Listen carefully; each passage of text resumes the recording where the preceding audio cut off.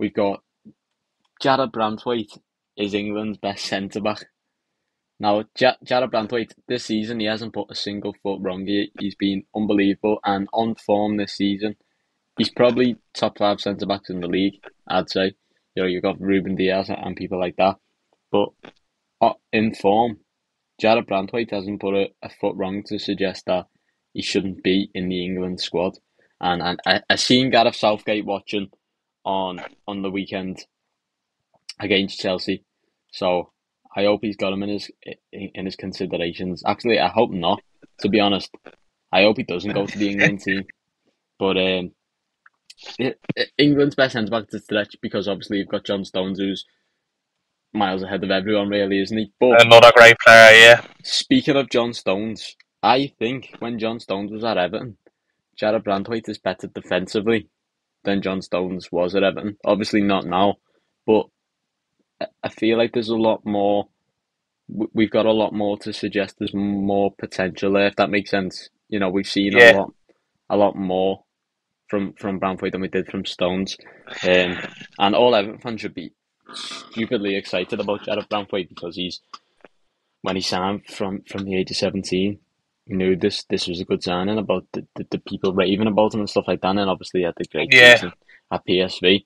But England's best centre-back, I'm not sure on that, but I do think he's a better all-round defender than John Stones was at Everton. He's composed, and the way he plays out from the back, passes it, controls the ball, and defends.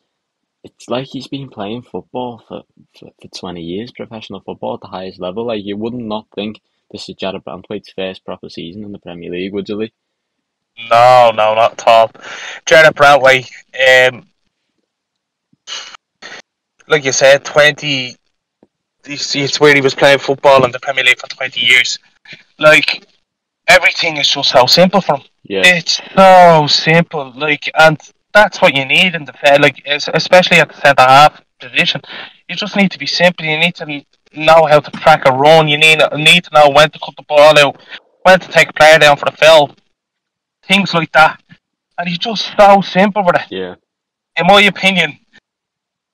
Now, who do you have in the England squad ahead of him? Harry Maguire, I think, is usually there and centre half. Like, yeah, he does get in ahead of Harry Maguire, but also Harry Maguire has Ezri Konsa too, who's been in great form this season as well.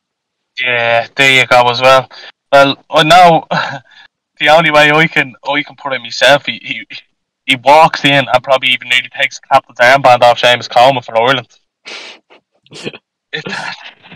That's the best way we can put it there. That's how much of a good centre half he is.